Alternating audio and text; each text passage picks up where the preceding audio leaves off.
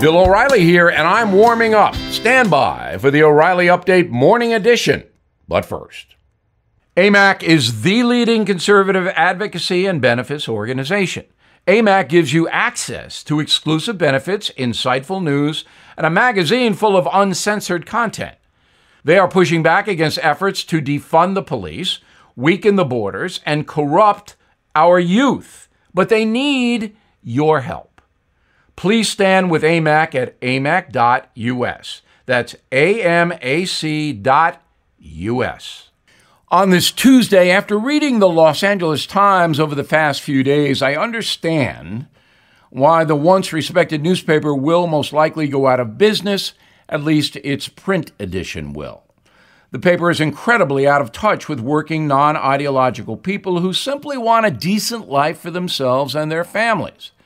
Example, in both LA and San Francisco, homeless drug addicts are battering law-abiding citizens. Everybody knows this. You can see it with your own eyes.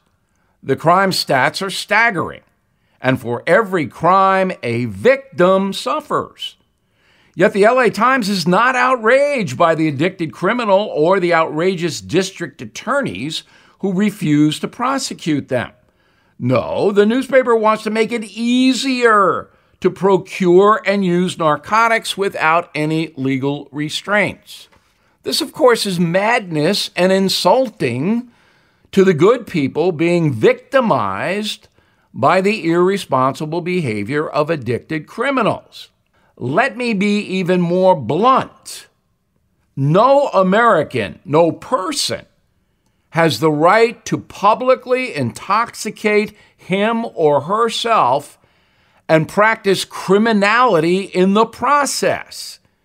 Do we all understand the public safety threat here?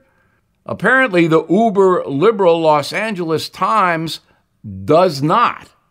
And because of that, it will go out of business. Back after this.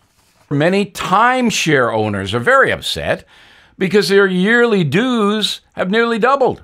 Well, Lone Star will guarantee the release of all liability to your timeshare in writing and in a specific time frame.